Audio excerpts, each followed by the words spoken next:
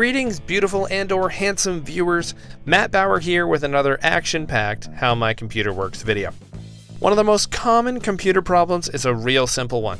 The computer just won't turn on. Or the computer turns on but shuts itself off suddenly. Now I'll get to that one in just a minute, but in both cases, you could spend a lot of time racking your brain trying to figure out why your computer doesn't want to play with you anymore. It could be that new fragrance you're wearing or that you haven't showered yet today, but I'll give you some steps to make sure all systems are go. If the computer will not turn on, here's what to do. And although these steps will seem pretty basic, sometimes it's the littlest things that slip past us. Anyway, make sure the following is true in this order. Number 1. The wall socket is receiving electricity. In other words, was there recently a loss of electricity or fuse/breaker issue which would require resetting it? Number 2, the power strip or the computer itself is plugged into that working wall socket and the power strip is turned on.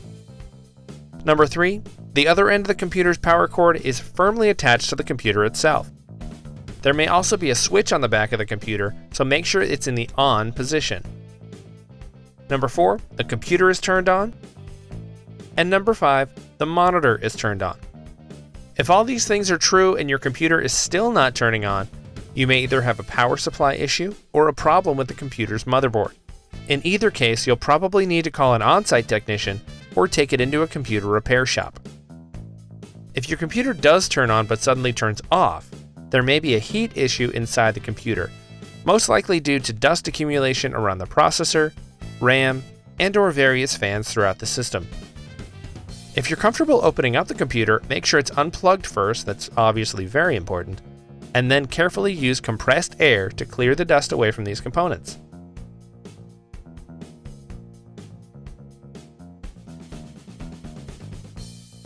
If you have a laptop computer, there may be dust accumulation in the heat vents toward the rear or side of the computer, so you may want to use compressed air to clear those out.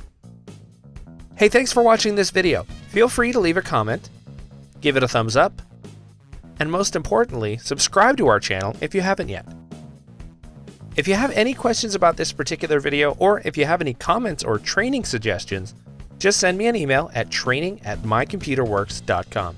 You can find us on Facebook and Twitter by clicking the links in the More Info section just below this video. And if you have any questions about My Computer Works or would like to know more information about our services, just call us at the number you see below, or visit us online at mycomputerworks.com. My name is Matt Bauer. Thanks so much for watching, and we'll see you next time.